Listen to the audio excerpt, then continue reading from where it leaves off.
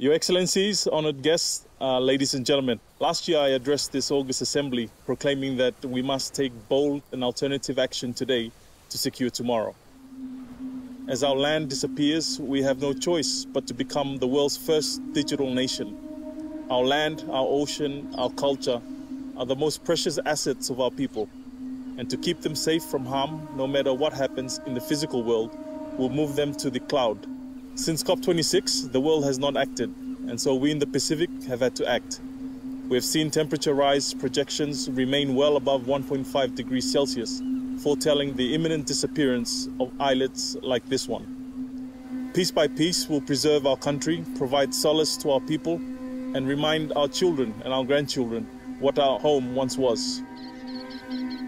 Our digital nation will provide an online presence that can replace our physical presence and allow us to continue to function as a state.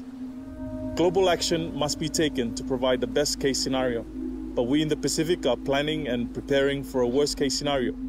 We need to be able to secure our statehood, our maritime boundaries and our endowments, no matter what happens in the future. It is not just Tuvalu that is affected. Without a global conscience and a global commitment to our shared well-being, we may soon find the rest of the world joining us online as their lands disappear. It has long been the time for action, but we have not stepped up to the challenge. We must start doing so today. Otherwise, within a lifetime, Tuvalu will only exist here. Faftailasi, Tuvalu Moteatua.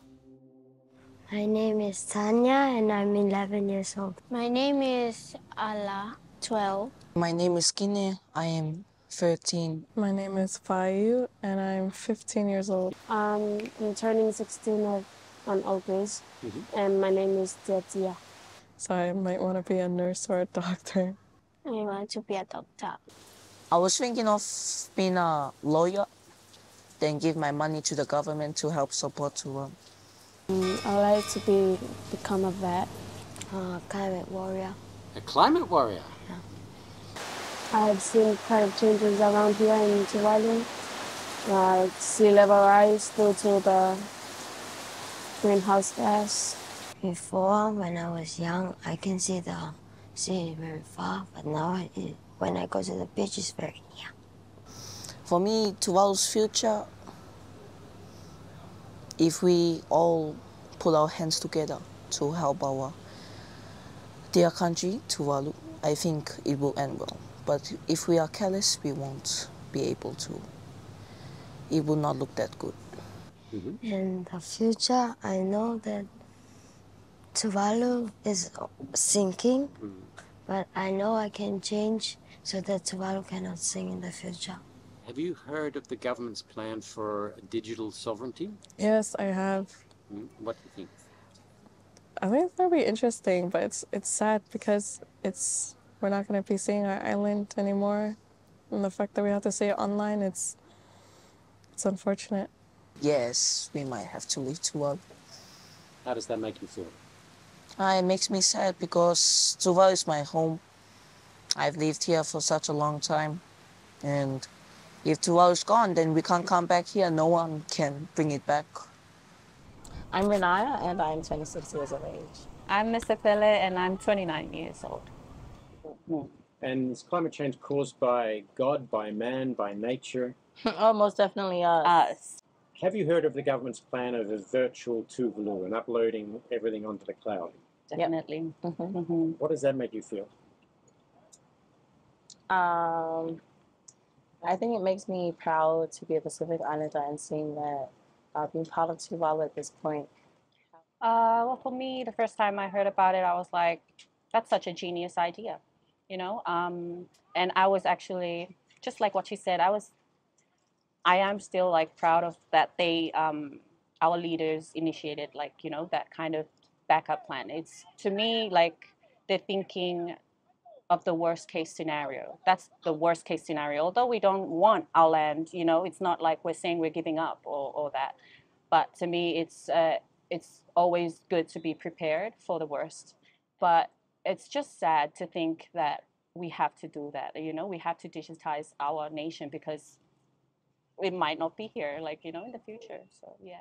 If you exclude Vatican City Tuvalu is either the smallest or the second smallest country in the world by population. And the climate change impact is put into sharp focus in Tuvalu when you realise through most of the country you can throw a stone from one coast to the other. It's only when you come here and see that the entire width of the country can be captured in one photograph that you realise how vulnerable to climate change this country is. Here in Tuvalu, there's nowhere to run. Land reclamation projects like this one are part of an increasingly desperate but hopefully not futile attempt to save the physical land of the country. For this country, the threat is existential. They are genuinely planning for what happens when the country ceases to physically exist. But how can a country exist without a landmass?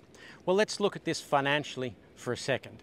The three biggest foreign income earners for the people of Tuvalu are revenue earned from the Tuvalu Trust Fund, that's not reliant on physical territory, fishing rights, not reliant on physical territory, and 20 to 25% of their foreign revenue comes from the license fee for the .tv domain name. The virtual sovereignty of which they speak is not a joke. The digital sovereignty is actually demanding a whole series of international agreements to preserve the exclusive economic zone and the maritime boundaries of Tuvalu even when the country sinks. And at first you think, who's going to agree to that? And then you realise who's not. Which country wants to agree to the shrinking of its exclusive economic zone just because its sea levels rise and its coastline shrinks? Australia and Tuvalu have now come to an agreement that Tuvaluans can get up to 200 to 300 visas a year for permanent migration to Australia, which is enough over the next 40 years for every Tuvaluan to move to Australia if they want. To put that in perspective, a young person of 14 or 15 today will be in 40 years younger than I am today. So it's not that far. So maybe we should hear from some of the kids. And do you ever play online games like Fortnite and build artificial countries? Used to, nine more. Yeah. And how do you feel the difference between building an artificial country and keeping the memories of a real country online? Kind of the same. But for me, in real life, it's much important. Even when you lose the game and you lose everything else, you get angry. But in the game, you can try again. But here, in life, reality, you cannot try again. Once Tuvalu is lost, it's lost. Stop. Just stop doing what is causing climate change, because I don't want to lose Tuvalu. Because Tuvalu is like a mother. And how do you feel if one day you had to move to Australia or New Zealand because of climate change? I feel sad. And if Tuvalu goes underwater, where will you live? Nowhere. You just keep swimming? I'll die. Hopefully you won't die. What about moving to Australia or New Zealand? How would that make you feel? No, I can't go there. Why? Tuvalu is my country. Home is always home, yeah? Think first before you do anything that could destroy or damage other people's environment. The main thing I want to say to people is for them to care. Because without care, we can't do anything. It's very sad because, like, growing up here, you get used to the traditions and the way of living here. Like, because the way of living here is very different from foreign countries. So it's gonna be very, it's just gonna be different. I grew here. I was here when I was young, and Tuvalu is like my mother.